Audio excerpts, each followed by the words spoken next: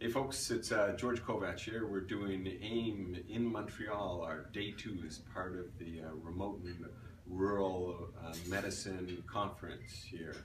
And I just wanted to talk to you just briefly about a couple pearls of doing video laryngoscopy. So the one thing that we know about video laryngoscopy is that we're always going to get a better view. This is a device that looks around the corner. And quite often you're going to have a view like this. And this view on the screen is a great big view of the cords and glottic inlet, and everybody's looking at you and say, why can't you intubate this patient? When you actually look in and see how we're positioned here, where the blade tip is posterior to the epiglottis, it's really sitting on top of the glottic inlet. And the tube now has to really get very posterior and travel very anterior in a very small space. And this is where that 2 C's happens. If you look on the side, the 1 C of entering the mouth, and that 2nd C is traveling down through the glottic inlet and down the trachea.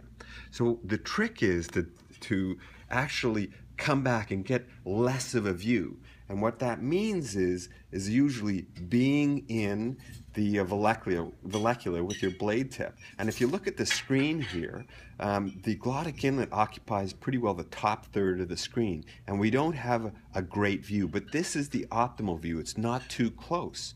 And if we look in the mouth here, again, now we've got plenty of space. Right? We can maneuver that tube, and now there's only 1 C that we have to, 1 curve that we have to maneuver.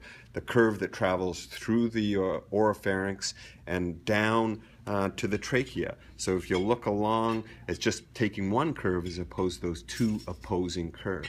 So the trick is not being too close. Don't be here like this with this great big view. Be back. Be in the vallecula and have this kind of view. You're going to have lots of room to maneuver, and it's going to be easier to place your tube. Awesome.